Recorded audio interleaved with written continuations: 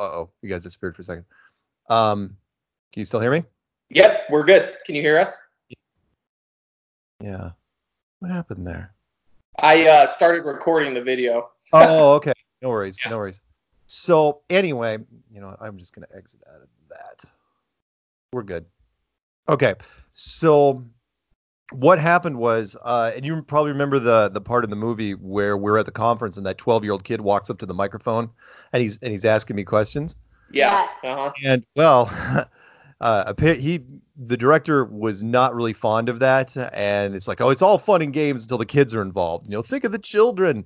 But he wasn't alone there. National Geographic took the same stance, and some really big YouTube channels, including the hypocrisy. Logan Paul, right? Whose demographic is 8th grade boys.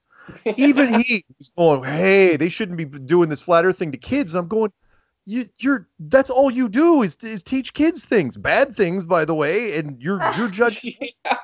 Anyway, sorry that I rant and I ramble.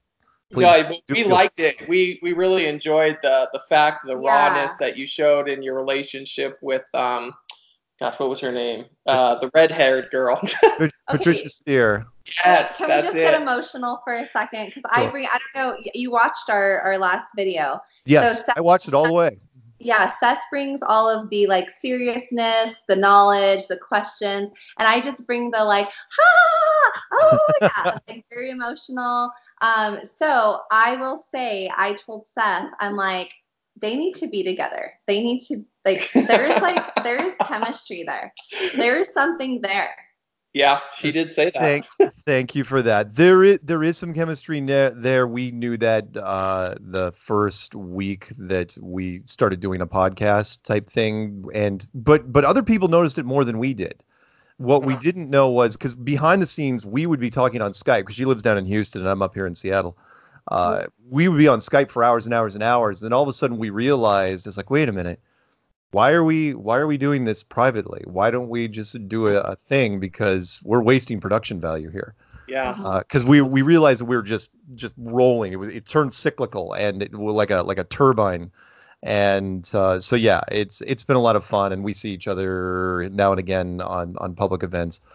I don't know. People ask me that at the film festivals. People are saying, "What about you and Patricia?" I'm going, I don't know. We'll have to see. Honestly, I'm rooting for you guys. Well, like the whole documentary, I was like, they need to be together. They're totally crushing on each other. And so it's like, Brett, seriously, that's not what this is about. So part of that is, by the way, the editing. People do not know, unless you've done any sort of film stuff, the power in editing. You can do so much. Oh, I'm sure. Oh my Lord! Even the freaking green button shot in the movie, which the director asked me if it was okay, if he could take a jab at me. How simple was that? Which was, he just lucked out, which was, as Patricia and I were leaving the scene, his camera was focused on the green button. And then all of a sudden, somebody in editing goes, what if we just have Mark not hit that button? Why don't we just cut that part out? It'll make Mark look like he missed something really, really obvious. Therefore, the globe must be obvious and Mark missed it. And it was like, oh yeah, it's brilliant. Really, really great. And it's like, all right, fine, take your shot. And yeah, which is fine. It's good. That's awesome. Well, for those of you just joining us, we got Mark Sargent with us, and we're going to be answering some questions about the flat Earth. I think it's become a huge thing just recently, in my opinion. I know that you've been involved in it for a few more years, but it just started blowing up on my social media kind of out of nowhere, I noticed. Right. And so that's kind of why I wanted to do the Conspiracy Theory Thursday on the flat Earth, just because I think, people were experiencing the same thing and had a lot of questions about what it really means and where does it come from and all, is it true? So, I want to start tonight though with how we usually start, and that's scripturally. Mark, I don't know if you're a religious person, but I am a religious person. You go right ahead. Yeah. So we start every week with Psalm chapter 2, and I am a heathen and didn't bring my Bible with me. So I'm going to do it off of memory and probably paraphrase it. But Psalm chapter 2 talks about conspiracy, and it starts with why do the nations rage and the kings plot and conspire against the Lord and against his anointed, saying all these evil things, devising these evil plans. And so, tonight and every Thursday is dedicated to getting truth out to you guys, is to talk about these conspiracies, talk about these fringe topics that the church doesn't seem to want to talk about. And so we want to discuss these things with you guys and let you ask us questions. We like to bring on people that are more they've done a lot of research and they know what they're talking about. So that's why we brought Mark on, and we hope that we can answer some of your guys' questions. So make sure that you guys are sending in questions, because we got a pro here, guys. We got a pro. We already have a couple questions. Oh, I'm sure. I want to say my question first. Okay. All right. So, I guess my first question for you would be, when did you become enlightened to your view of the shape of the earth? Yeah. And like, when did that come about that you felt like you were fully convinced that the earth was flat?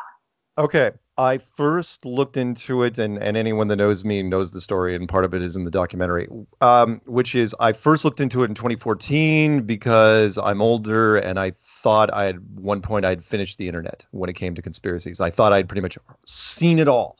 Every conspiracy you can think of, I won't rattle them off here, but if you can think of it, I had an opinion on it. And flat Earth, I thought, okay, it's terrible, it's awful, but you know what? It's on my bucket list. I might as well look at it, get it out of the way. Fine, I can actually say that, oh yeah, I know something about flat Earth. Yeah. So I spent a weekend and I tried to shut the thing down. And 9 months later, I'm literally breaking a keyboard over my forehead going, there is no way, there is no way, there is no way, because I couldn't prove the globe in a court of law anymore. And what I try to tell people is I consider myself a clever problem solver, and I try to treat things kind of like a court case. And if the world is a court case, could I prove the flat Earth to you right now? No, of course not. If I could, I'd be on the cover of every magazine that there is. Yeah. Do people still buy magazines? I'm old. Doesn't matter. I do. I totally. Oh, good. There's it's great. So Fact, what do you buy? Us Weekly, Tiger Beat, something? No, I just like more like, tonight we went to go eat at a local restaurant here in town, and they have like those magazines that are like things around town, the Alibi, that's like a local one. I'm always about like looking through them. So I'm one that still likes some paper. So got it. So I tried to can I prove to you the flat Earth right now? No, I cannot. However, I can create so much reasonable doubt in the globe that there is nowhere else for you to go except for some sort of flat Earth model. And that is how just about everybody that gets into this, the t-shirt literally reads, I became a flat earther because I tried to disprove it. And that's how everybody hates it. Everybody hates it. And so, 9 months. So in the beginning of 2015, I woke up, if you've ever seen the movie Jerry Maguire, I woke up with that Jerry Maguire moment. I said, you know what? I'm going to do something completely nuts. I'm going to sit down and I'm going to build a series of videos and put it out to the internet hive mind and say, okay, I can't solve this myself. Internet, you're really smart. Help me out here. And I put the videos out one every day. I did the first 7 and 8 days. Yeah. And when I was done, I'm just holding my breath and I put my phone number, which is super smart to do, and my address and my real name and all this. I encourage everybody to do that. That's such a great thing to do. Yeah. And when I did it, I was waiting for some academic to call me up and shut me down. And instead, the opposite happened, where there were people just calling me out of the blue saying, wow, man, this is really interesting. And then people wanted to interview me, podcasts I've never heard of before. Big groups were starting to call me, and it started scaling up. And then I had subject matter experts calling me, members of the armed forces, Army, Navy, Air Force, Marines, pilots, engineers, air traffic controllers, people that specialize in transportation. They're all contacting me out of the blue because my phone number's out there. And they said, you know what? You may be onto something. And I'm going, I don't want to hear that. I want you to shut me down. It's like, no, man, no, there's something going on here. I'm going, really? And that was it. And then after about the first 3 or 4 months, I said, okay, I'm going for broke. Well, let's just keep this thing going. And that's when, later in 2015 is when Patricia and I finally started doing our thing. And then Jaronism and Globebusters and just about everybody you saw in the documentary, we were scattered all over the place, but we started getting together. And then, to continue on really quick, because you got into it because of the documentary mostly, right? you had heard about it. Yeah. Well, like I said earlier, and I kind of discussed this last week, I saw it in my social media, just like people that I've been following and, these big conspiracy people as well, Right. like you said, they've researched every conspiracy there is. Yeah. But I think that we've talked about this before, like when we first got married, but I think it was kind of maybe at the last priority list. It wasn't something that was like, right. Okay, is Hillary eating little baby children? It was, it was so. Yeah. And so I just, I saw that. And so I started to do some more research. I started asking some of these people, that, to give me sources, books, articles, things like that. And I ended up talking to one of my friends who said that your documentary came out on Netflix. And I was like, oh my gosh, okay, well, and so we watched it. And that was really like the first time that we saw the vastness of the community. I didn't even know there's convention there. Oh yeah. I learned so much. It really ramped up at the beginning of 2016 when we thought it was just going to go kind of organically. That's when rapper B.O.B. made that song called Flatline against Neil deGrasse Tyson.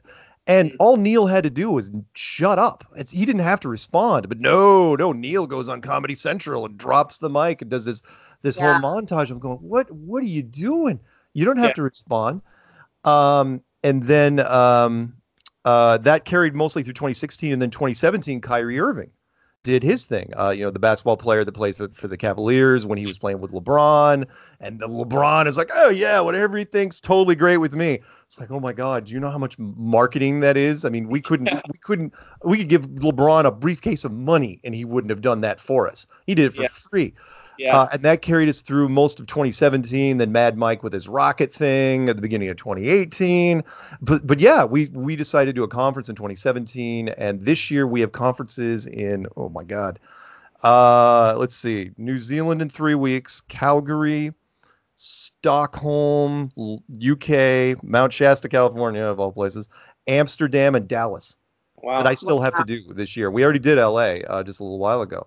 So yeah, it's freaking but sorry, I have to butt in real quick, which is until the documentary had gone through the film festival thing in 2018 and was released in November on iTunes and Amazon and YouTube movies and stuff. I had no idea that everybody owned Netflix except me.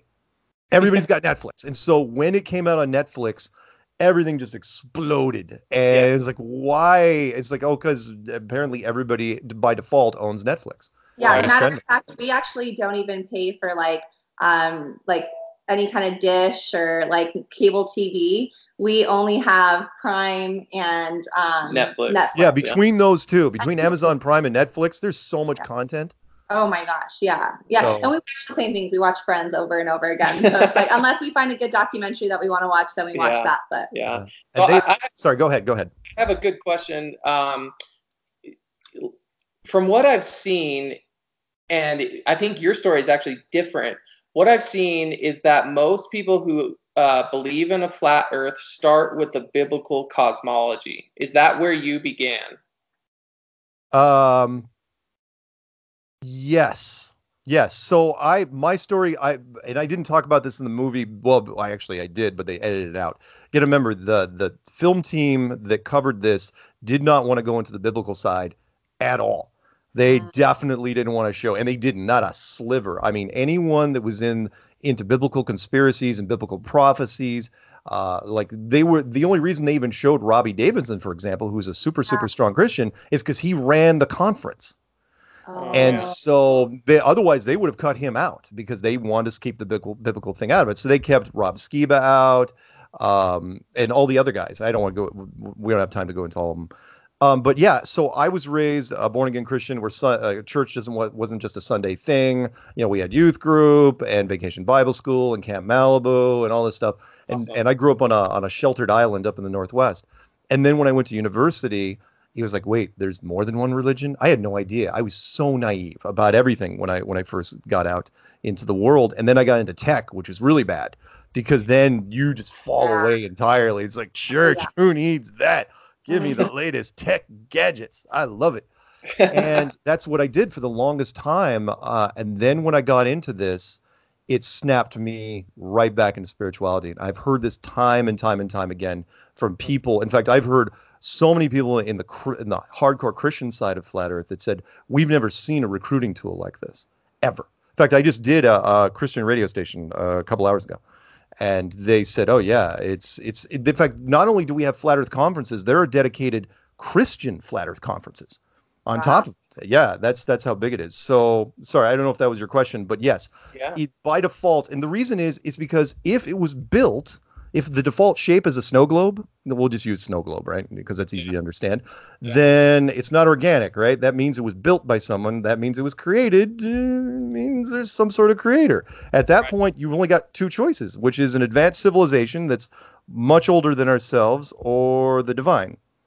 Take your pick. By that point, you're kind of splitting hairs. And so, as some people have said, that Flat Earth will eventually kill atheism altogether. And it's like, well, maybe not kill it entirely, but make it an endangered species to be sure.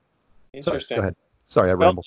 That's fascinating. And so you're talking about these conferences. What would one expect at these conferences? What is the point of the conference? Bedlam. Bedlam. It's just chaos. No.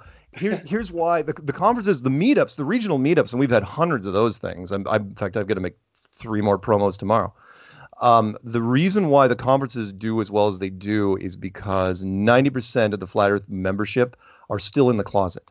I've got people in my family, extended family, like cousins, who was like, yeah, dude, I'm totally into this. I'm not discussing it with my spouse. I'm not talking about with my friends or my coworkers because they're scared. And I mean, heck, I've talked to celebrities you would know, and who say, yeah, we're not coming out yet because we saw what happened with Kyrie. I mean, you got to remember, Kyrie has to go into the locker room after every freaking game, and the reporters have that in their back pocket now. So if they don't care, it's like, fine, you shot 10 points this evening. Let's talk about Flat Earth. Right. It's so tired of that. Yeah.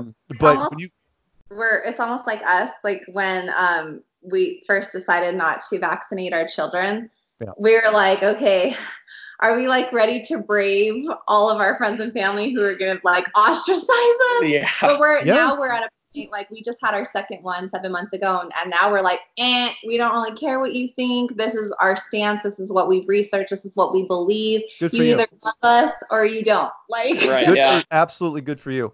Yeah. Sorry, short answer though to what to expect the conference. Because of all that peer pressure, people go to these conferences to be around like-minded people. Okay. So it's kind of like, it's sound bad, but it's kind of like a happy AA meeting when you go there. It's like everyone's like, hey, my name's Mark. Hey, 3 years now. First started, and then you tell your story, and people get so amped up because you realize you're not going to be judged by anybody there that nobody sleeps. I mean, like the Raleigh conference, there was so much they edited out. I mean, nobody slept for 4 days. They were just so excited about being there with people. We get kicked out of restaurants on a regular basis because nobody wants to shut down. I mean, you could probably hear it with me. I mean, you gotta remember, I've been doing this now for a while, and I still get pumped up. Yeah. Okay. This doesn't lead into my next question, but I do have another question, and it's why is it important to study the shape of the Earth? Because you've dedicated your life now to this, right? I mean, this is what you pretty much. This is what I do.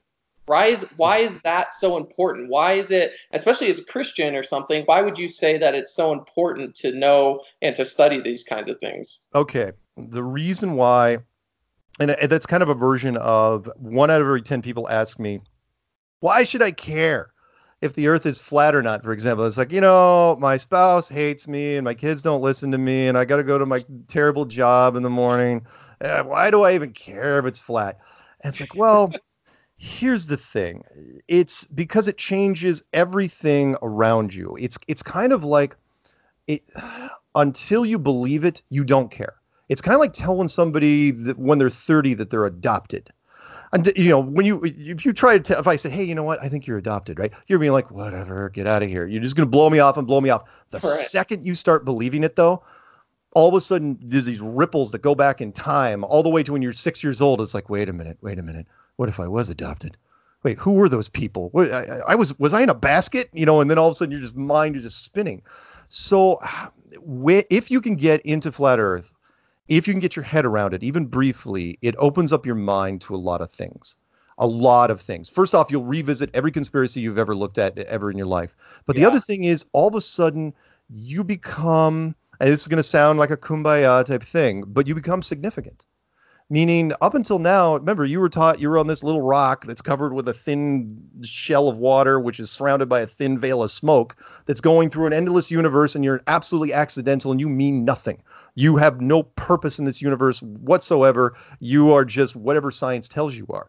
But if it's an enclosed world, God's footstool, whatever you want to call it, then it was very deliberate, and you were put here for a very specific reason, and the entire structure was built for you.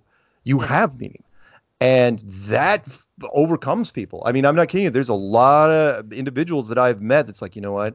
I didn't even think about the Bible until I got into flat Earth. And it's like, now it's like, I'm looking for Bibles. There was a great video I just watched today where like the guy freaked out immediately, called up his friend. It's like, hey man, you work at a hotel, right? It's like, yeah. Do the Gideons still put things in the Bibles in the he goes, yeah. Can I have one? I'm going to drive down right now. And he did. He went down and got one. He started getting into it. So it's like, I can't exaggerate it. It is a spiritual tool more than anything. And I'm not trying to make science scared. But that's the other thing, which is because National Geographic, they asked me questions that I'd never heard before, which was, what happens to medicine? What happens to technology? What happens to civilization as we know it? Aren't you saying that this could lead us into the new dark ages? I'm going, I don't know if you should be that heavy, man. I don't think it's that bad. But besides, we haven't had any incidents. I mean, there's happy songs.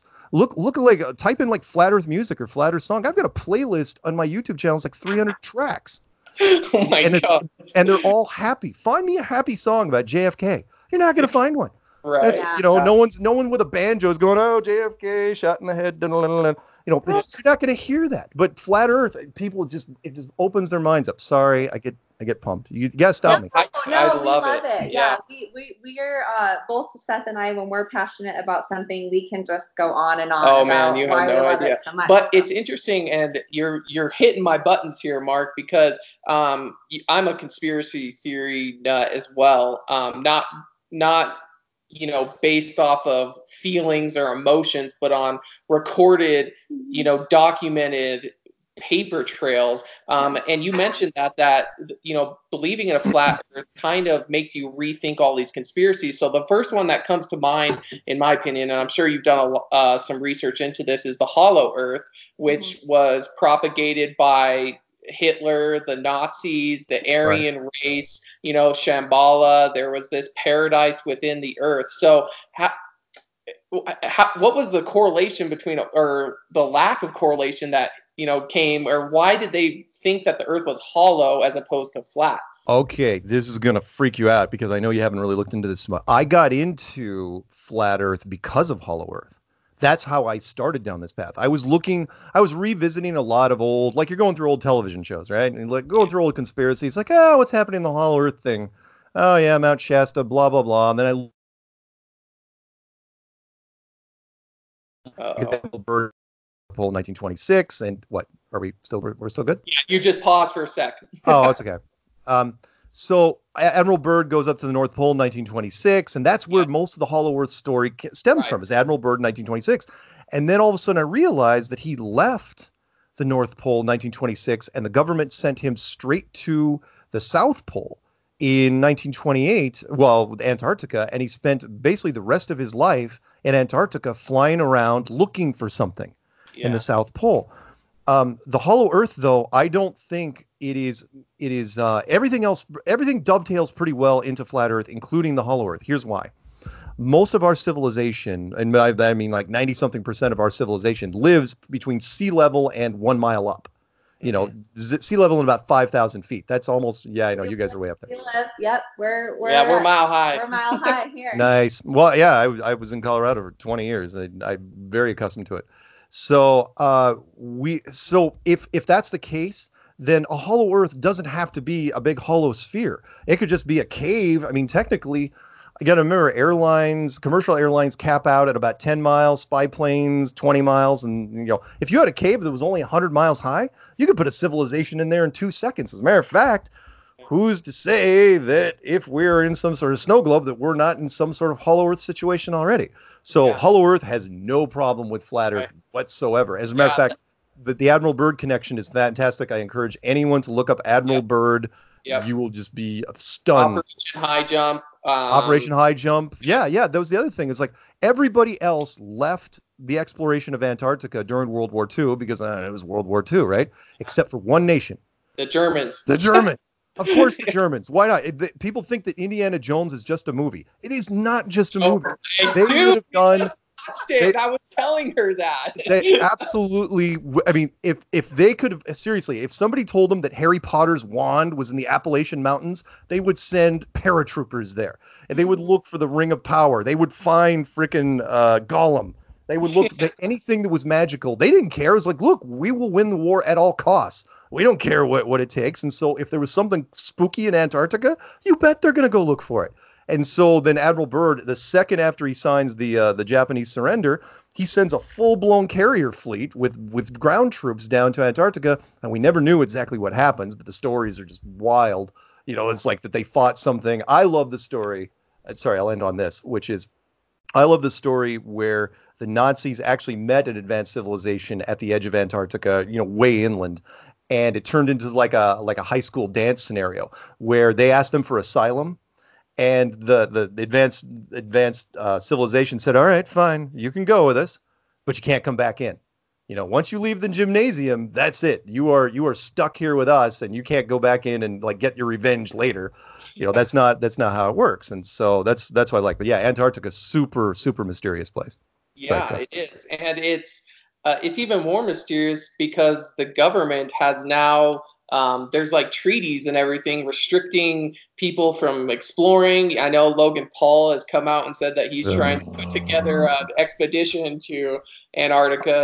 Okay. Can I address the Trollgan Paul thing? Yes. And yes, I did pronounce his name Trollgan Paul because I knew full well. So the Denver conference last year, he decided he was going to come down and punk us.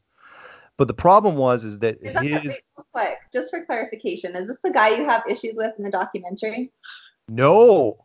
Okay, That's Matt Boylan. That's one of our own. That's Matt Boylan. He's been around for a long time. But no, I don't even have problems with Matt. Matt's just he's just eccentric. Are you seeing that I pick up on all the emotional things? Yeah, Matt was made the villain for the documentary because every science person in that documentary was very affable. They were the smile for the camera and say, yeah, well, they're just misinformed, misunderstood. They wouldn't get, for a villain, you need someone to get angry and you need someone to be sinister. And so it's like, who do we got? Well, we got Matt Boylan, and he's a flat earther. And he hates everybody. He's like Mikey in the cereal commercial. So no, Logan Paul, who I loathe so much. The problem is that his demographic skews so young that when he showed up at the conference, nobody knew who he was, except me, because I knew through his brother. I absorb all media, so I knew his brother. I'm going, he can't be here. There's no way. Why are you guys letting him here? And I said, look, I can't be here. You do not want to be around when his cameras are running. Yeah. The guy has never made a serious piece in his life. And so I left. I literally just left the conference and flew home. And people were mad and all that. I'm going, look, he is going to punk you. You wait, it's going to happen. And he did. He made this hour-long thing, which you may or may not have watched, and it was terrible. But yeah, Logan, wait. Oh, no, I'm sorry. So he was, back to the cruise thing. So he was mistakenly, because media is just so lazy and they steal from each other. Mm-hmm. Somewhere along the line, it got confused because the 2020 conference, the American conference, is going to be out of Miami, and it's going to be a pleasure boat cruise, right? So some journalist says, "Oh, maybe they should look for the end of the earth." It's like, okay, that's fine, but we're not going. There's no Antarctic cruise that leaves from Miami. One, and then then Logan mentions it just in passing that he'd like to go to Antarctica. The next thing you know, he's going on our cruise to Antarctica with us. No, No, he does not believe in flat Earth. The man can't even spell Antarctica. Come on. He doesn't know anything. He is one of the dumbest celebrities I've ever had the chance to run into. Terrible. Sorry. I'm not going to hold back when it comes to that kid. That's hilarious.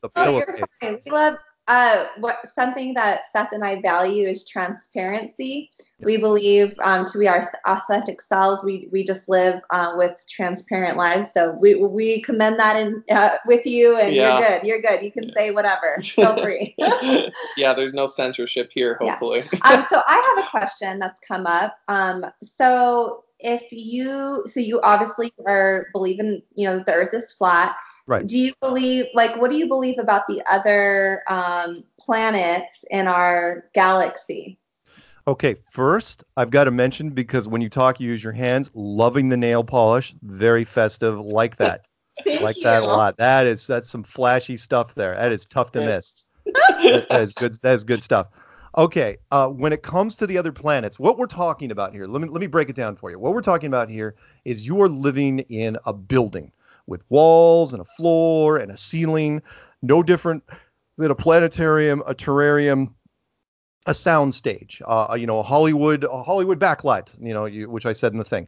And that by that I mean very, very literally. So whatever is on the ceiling, the lights that are up in the sky, that's all they are, pretty little lights. So the planets and the stars, they're just part of a giant display system, which we've been doing in planetariums since the 1970s. I know that dates me. I'm old. You guys don't go to planetariums because they're not cool anymore. But they're real. And people used to shut them down on weekends. You ever heard of things like Laser Floyd and Laser Led Zeppelin? That mean anything to you? Probably not. Yeah, she's going.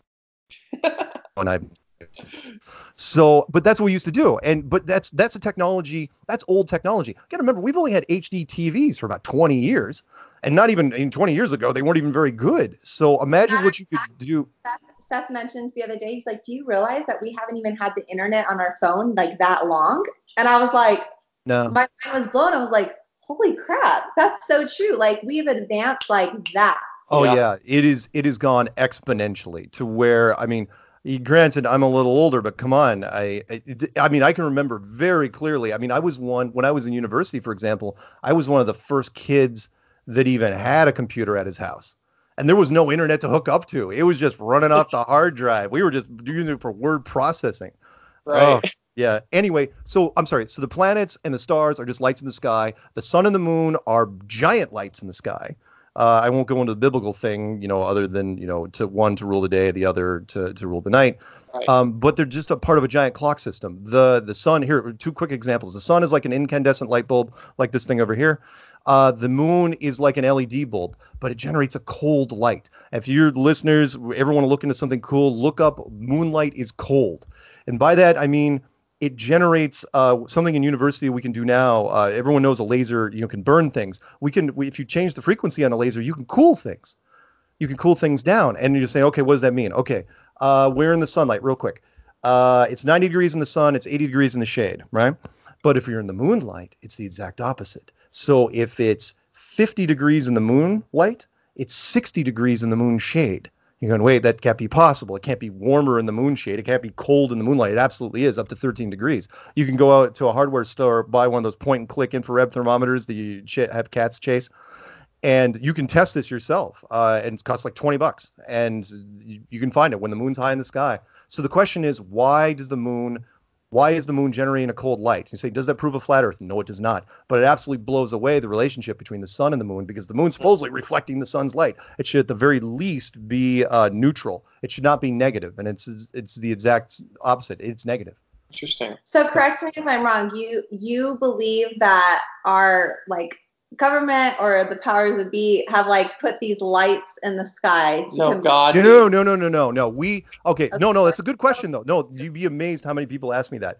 No, human beings have nothing to do with the building of this place. This place was built by something or someone, and I'm going to be fair to the people that are agnostic out there, built by something that is so old and so powerful that this place is small by comparison. It may be giant to us, but it is small to whoever built it. Interesting. The only thing we did was keep the secret. That's the only thing we did. We figured it out in 1960. It's like, Oh man. You look around, it's like, should we tell people? It's like, are you nuts? Do you know what might happen? And if you have that question, that's fine. And it's like, no. We got to keep this thing under wraps for as long as possible. It turns out it's about 50, 60 years. Wow. So that kind of leads into my next question about solar and lunar eclipses. Yeah. How do you explain those? What is that? No, it's a good question. Okay, first off, again, the short answer is they are no different than what we do in a planetarium. Remember, in a planetarium, I know you guys haven't been to one, but a planetarium, you can create waxing and waning crescents and the lunar eclipse. You can create a blood moon. It's easy. You just say, shade the moon red. It's not hard. It's software. In fact, back in the day, it wasn't even software. But what's more interesting is, in fact, it's two of my points that I throw at people. I say, okay, let's look at the lunar eclipse first. 'Cause remember, there was a big one in the United States a couple of years ago, the great eclipse, which was in the documentary. And what's interesting is the blackout zone was only 70 miles wide. You had to be in a 70-mile wide zone to get the total eclipse, right? And you're going, okay, what does that mean? I'm going, well, the moon is 2,000 miles wide. So why is the blackout zone only 70 miles wide? Why is it so tiny? When flat earthers say that the moon is only 50 miles wide to begin with, which makes sense because if it's 2,000 going down to 70, that's like you walking on a sunlit day, walking next to a wall, and your shadow goes down to the size of an action figure. It doesn't happen in real life. And you're saying, well, yeah, but science says that it convexes in and it acts like a condensing thing. It's like, yeah, but if that's the case, then when the moon is on the other side of the Earth, so when you get a blood moon in front of the sun, supposedly, then that blackout zone, because the Earth is 8,000 miles wide, should be 4 times as wide. We should see a 250-mile blackout zone on the moon. We never, ever see it. All we see is a blood red moon. You see that nice crescent go over it, and you just see it turn red. That's it. It's like, it shouldn't look red. In fact, it should be red with a giant black eyeball in the center of it. We never, ever see it, and then science never explains it. How's that? Interesting. Mm-hmm. Gosh, I know I talk fast, and I'm throwing a lot of stuff at you. No, it's all right. I'm just so excited because I'm like, gosh, I'm gonna go back and watch this. Yeah. Well, no, and that's what we love about this is it gives a starting point for people to go and start to do their own research. And that's the whole point that we do this because we're not going to convince someone in these 30 to 45 minutes that we talk about these things, but we want to give people a starting point to go look up these topics that, could affect your life and your world. But by the way, to your point, that is something that I say, usually I save it for the end, but I'll tell you guys now, which is, look, I am not here to convince you. I am not here to persuade you. All I'm here to do is plant the seed and say, you know what? Don't believe anything I say. Do your own research. Don't take my word for it. Look for yourself and figure it out. That's what everyone, I go, look, in fact, I go the opposite way. I'll use reverse psychology. I go, you know what? If you like your life the way it is, use the Men in Black line. If you got a good beat on things are great. You get up in the morning, it's like, hey, everything is awesome. Don't look into flat Earth. Don't do it. Because it's funny. We tell people the same thing about vaccines. We're like, if you are okay with just settling and the medical system in general. Yeah, if you're just okay trusting the medical system, then by all means, that's okay. But we're gonna remain open and remain constantly researching because we take pride. We don't want to convince anybody of anything. What we want to convince people of is that they are they're in charge of their own awakening, and if they really want to have control, they have to do the research. Right. And I like how I heard it one time say that if I think it was Greg Laurie actually, he said if someone can argue your way to a belief, someone can argue yourself out of it. It's not until you are convicted and that you actually have that core belief established that it's going to make a difference, and a life-changing difference. So yeah, I absolutely agree with you. And by the way, I am on the same page with you with the whole vax thing. I get that question every once in a while, and the argument I'll give you the short version real fast is because people will say, well, how can you believe this? I'm going, look, and I don't want to get into the dark stuff because you're the dark stuff. I go, look, the people, the American people, the mob, I'll call them the mob, they want an answer, right? It's we're talking about something that's so widespread that unless remember, food is regional, water is regional, air is regional. And if it's not one of those three things, it's got to be something else. They got to go after somebody. Yes. And that is the most likely candidate, plain and simple. And I don't care if Big Pharma fights. It's like, look, you guys are the most likely. You know, the television show for crimes. It's like I like this. You know, where you're looking at the suspects. It's like, oh yeah, I totally like this guy for this crime. Yeah, Big Pharma, I like them for this crime. Yep. So there you go. Yeah. Oh yeah. Gosh, we love that you're in that camp with us because sometimes we feel so alone. Yeah. No, God, no, you are definitely not alone. So many cool people along the way. Yeah, we have. So I know another question that we got was about water. It was something about the water. Do you remember? Like how the water doesn't fall off the side of the earth? No, that's actually a good one because we have been seeing the images. You got to remember, not only are we told, this is the only conspiracy we debunk to children. Out of everything that's out there, we do not tell kids about 9/11 or JFK or Pearl Harbor or any of the, the smaller ones. We put the globe in the classroom. So, but not only that, but we put the images offline. We all know it's the space waterfall. God help me.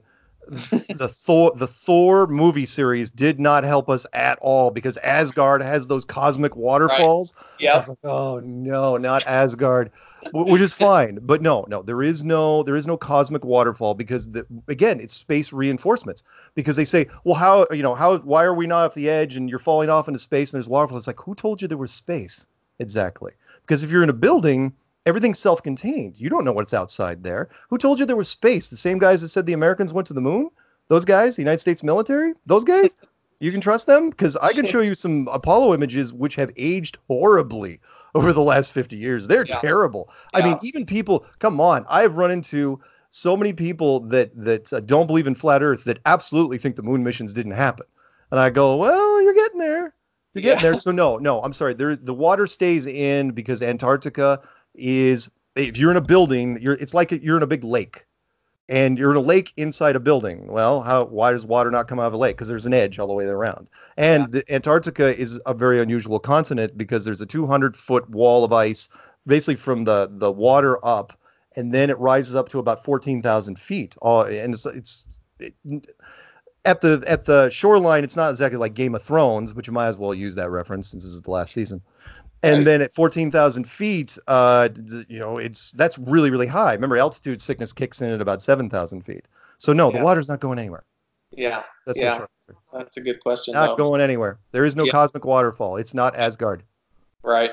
Well, I think I'm not getting any more questions that I see. So they're just mainly comments, and I don't want to keep you too long. And I have a big exam tomorrow, so I actually need to get a good night's sleep. So I think we're gonna say bye. We are, but I would love to have another interview with you sometime soon to discuss more. And we usually try to keep these like shorter than we do Seth's interviews, which kind of stinks because sometimes it just goes by so fast. Yeah.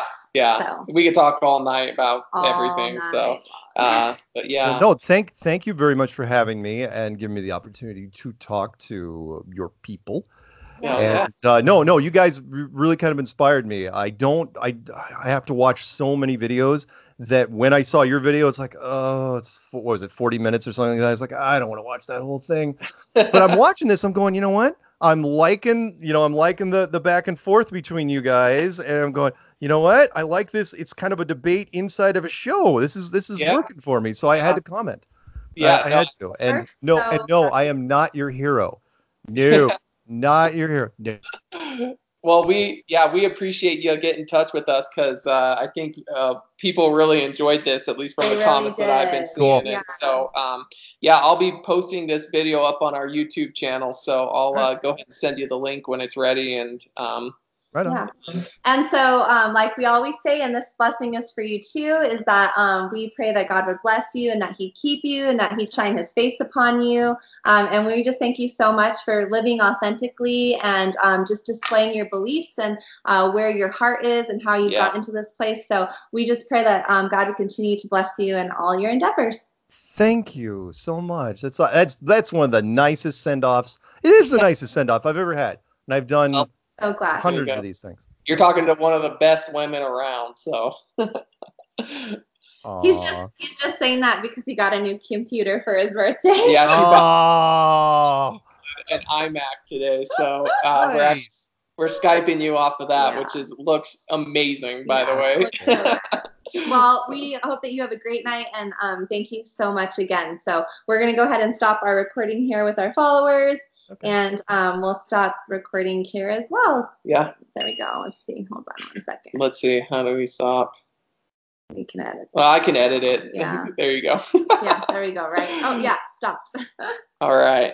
Cool, man. Well, have a good night. Mark, that was so awesome. Oh, no. Thanks, guys. No, seriously, I really, really appreciate it, and hope you got something out of it. And if people have any questions, I mean, easy to find. All my stuff is easy to find, and if for whatever reason they can't even afford Behind the Curve, let me know, and I've got a burned copy I can shoot off.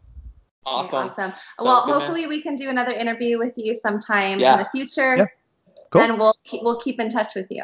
Okay. Thanks, guys. Take care, man. We'll talk to you soon.